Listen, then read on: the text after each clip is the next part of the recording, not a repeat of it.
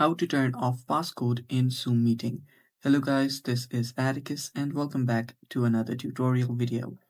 In today's video, I'll teach you guys how you can turn off passcode in Zoom meeting.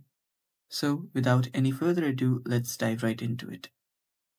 So the first step is open up a web browser and simply search for Zoom.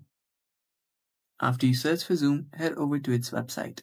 You can directly head over to zoom.com as well. Then tap on the sign in option right here to sign in into your Zoom account.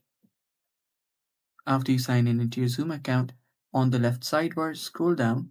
There you will see My Account section. Expand on it. Then select Settings.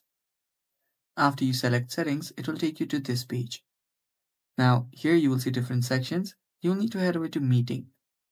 Tap on the Meeting section here, and there you will see a lot of different options. So what you can do here is there you will see Meeting Passcode. Now, if you want to turn it off, it's not available right now.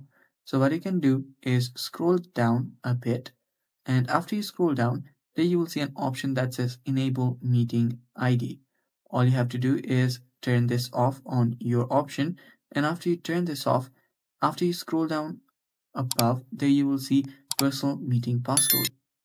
So this will just get turned off. Now you can turn this off if you have the admin privileges. If you don't, it's alright if this is turned on, since your personal meeting passcode has been disabled, and that's how you disable your personal meeting on your Zoom. And that's all for today's video. Thanks for watching. Stay tuned for more, and bye bye.